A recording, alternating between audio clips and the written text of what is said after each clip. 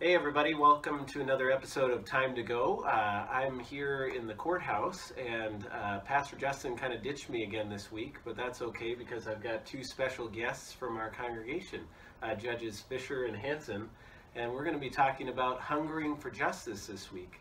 I was wondering, Judge Hansen, have you ever had to think about hungering for justice? Well, I'm this week's speaker, so yes. Oh yeah, that's right.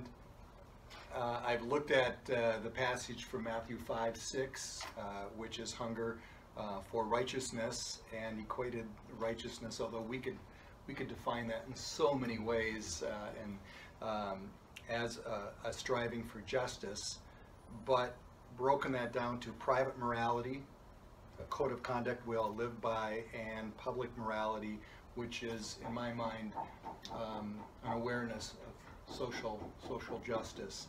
And I've learned that the biblical passages are littered with calls to be aware of the poor, the oppressed, the widow, not just in Matthew or the social gospels, but throughout the New Testament and Old Testament. Yeah. How about you, Judge Fisher? Well, I'm working exclusively in child protection right now, and I'm noticing that there's not a lot of justice or righteousness for children who can't protect themselves and who depend on all of us to protect them. And I also am learning that the impact of the negative things that have happened to children carries with them throughout their lives and impacts decisions that they make as adults.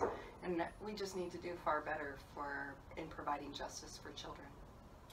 Well, I thank both of you for all the ways you care for justice in our community, and it's a good reminder that we all should have a hunger for justice for people we care about. Sometimes we don't want to talk about these issues because they're difficult, but hungering for justice is a reminder that God hungers for justice as well.